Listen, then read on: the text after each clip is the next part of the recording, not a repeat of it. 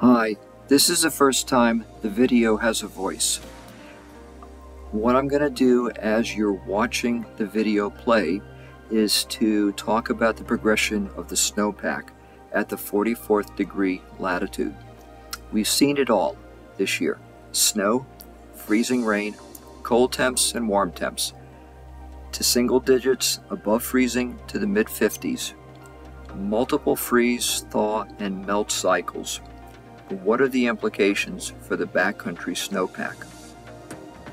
The good news is that there is snow cover. The bad news is that the snow cover is not dense enough to ski yet, and it may have shrunk over the warming cycle that occurred February 10 to 11. Before that time, let's say, there was about a 2-inch, maybe 3 inches of a soft snow on top of a crust layer, less than an inch thick, and underneath that about 12 inches plus to 18 of unconsolidated snow before the ground level. Now, what I want to talk about is this unconsolidated snow layer, which is metamorphosized snow or ice crystals. I think of it as sawdust with lots of air and absolutely no support.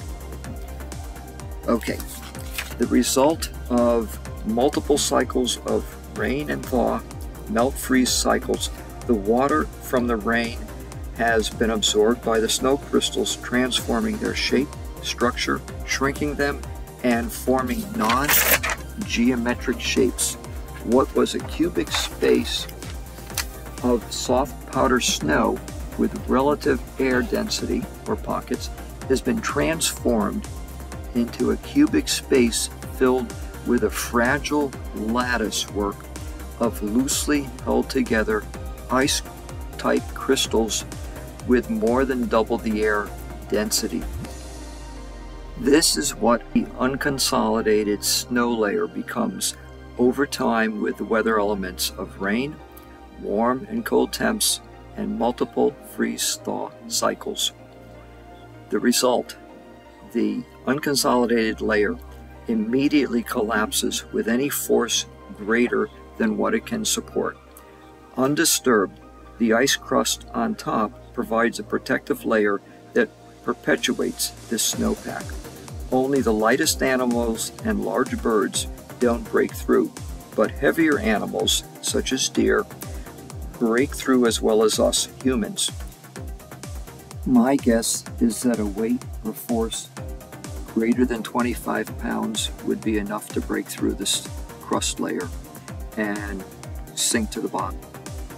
So what does this mean for backcountry skiing at the 44th latitude?